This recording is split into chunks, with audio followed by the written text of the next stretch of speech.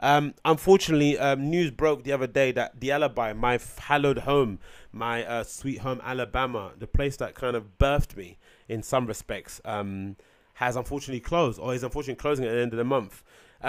We're not too sure if this is. This not been made aware. It's not been made instructions clear whether or not this has anything to do with the whole Hackney licensing laws that have, kind of like wreaked havoc on the entire borough of Hackney in terms of new space not being able to open until after 12 and stuff. And I'm sure, the fact that they have to always apply for late licenses and only get a couple of, I don't know, maybe 4 year or whatever many it is not allowing to be successful. But, it's no coincidence that this has come after that whole idea. And it's just unfortunate, right? Because, again, Alibi has been a place that has been a home to me for, I don't know, maybe the best part of, maybe since it opened, maybe the best part of 8 years. It's been a home to me. It's been a place where I kind of started off my DJing. It's been a place where I started off taking pictures of club events for the most part. It's been a place where I did start off putting on my own nights, where I kind of was introduced to a new group of people who kind of introduced me to other groups of people, got me into interested to other bands, interested to other artists, interested to other things in general. I went on holiday with a couple of people that I met there. I met some people on holiday that I met there. Romance blossomed there. Hearts were broken there.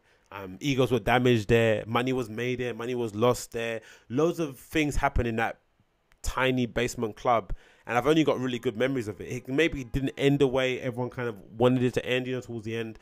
I guess it was no coincidence that the kind of whole licensing thing took effect. Some of the promoters that used to work there were kind of like fell out with some of the owners that happened to be the owners of the space itself.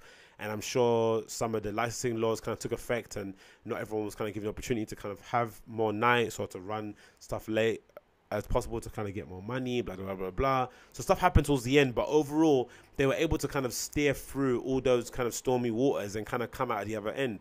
And the fact that what I really appreciate, what I really respect about the Alibi is that they were able to kind of reinvent themselves, right? Because again, like I mentioned, I wish I could find that quote, who said it, but there is a kind of common theme that runs in nightlife where it says that most clubs and bars have like a 4-year cycle, right?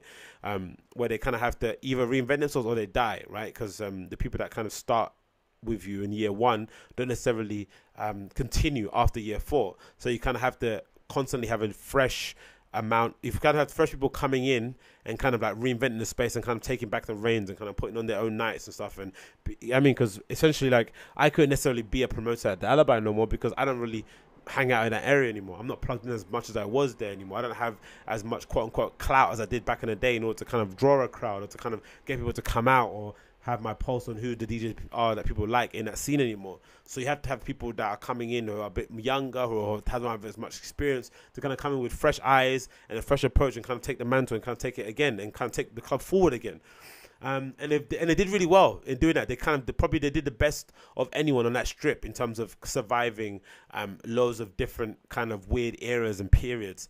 But it seems as if like now they've kind of taken the decision to kind of like close the doors and kind of move on to pastures new. Maybe it has nothing to do with the Hackney licensing laws. Maybe it's just like a good occasion to close it because now that whole group of Real Gold has like 5 Miles, they have Rita's, they have Pamela's, they have a few other places opening up, I think, soon as well. So they have a lot of stuff on their plates now that they probably need to concentrate a lot on. And maybe, Alibi has kind of run its course in that respect. So it might make sense just to kind of like, hang up the gloves and kind of end on a high note in that respect. But yeah, so they put out a statement here, which I'll kind of read out quickly, but which was kind of sad to see again, because again, like I said, it's my spiritual home, but I guess, all good things must come to an end in some respects. So they write here on Facebook the following. We have some sad news to share. After 8 years of service, we've made a very difficult decision to close the Alibi at the end of the month. It's been one of the hardest decisions we've ever had to make. The bar honestly means more to us than we can really put into words. We swore to ourselves that we'd never, ever, ever close by choice. Ever. The ethos of the Alibi was always to be free entry bar that forever reflected the neighborhood that we were in. We've lived through the hipsters of 2010, the 18-year-olds of 2012, the deep V shirts of 2014, and the griminess of 2016. It was always important to us that the door stayed open, but it feels like the right time to let go of the Alibi, which is true. That whole period was mad. I was there through the whole time, it's mad.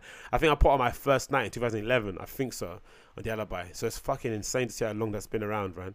Part of the charm of the Alibi was that on the surface we were messy, unorganized, and uninterested. The reality is that behind the scenes you'd be hard pressed to meet a bunch of people that cared much more, cared more.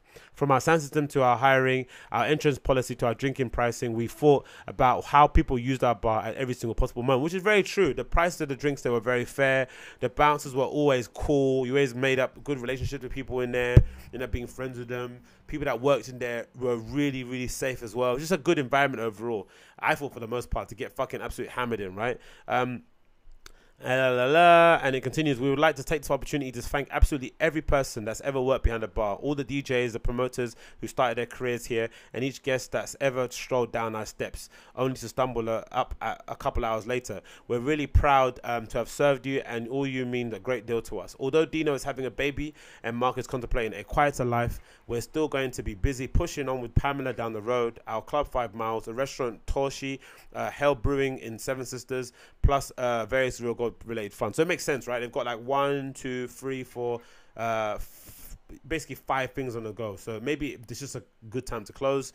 And it continues. We can't wait to see what Jem does with the space, and we're pleased the bar stays in someone that cares as much as we do. So I'm not sure who Jem is. Maybe I do know the person. So someone else in their group in their friendship group is taking over the space and probably going to do their own thing in there. But it's disappointing that it's going to close. I'm sure it's going to. So it's closing maybe to be again renamed something else. But the visual people won't be involved anymore. But yeah, RIP Alibi, man. Like that's where I kind of started my career in general in terms of DJing, in terms of promoting parties, meeting new people and stuff. So it means a great deal to me. I haven't been there in a long time since I've basically just kind of like stepped away from kind of hanging out on that strip in general and kind of concentrated more of my time, all my energy, all my money, making sure that I go to nightclubs and see like DJs that I kind of, actual DJs and club nights and stuff. But it still holds a real dear part, a dear space in my heart. And of course, I'm going to be going there before it closes at the end of the month to kind of, wish them well and stuff. But yeah, RIP Alibi, you are gone but never forgotten. I hope they do a good piece of merch as well. Like, that'd be sick. Hope they do some merch to kind of commemorate the 8 years of absolute success that they've had. Hope they do some kind of exhibition. That'd be cool to kind of commemorate, because I've got loads of pictures actually. So if those guys ever want pictures, they can holler at me. I've got loads of pictures of the kind of from the first time being there when there was nothing. There was kind of curtains and shit, no sign. So that'd be cool to kind of get up in there as well. So loads of things they could do to kind of commemorate the whole issue. Maybe they can put out a big coffee table book. That'd be super pretentious, but really cool as well.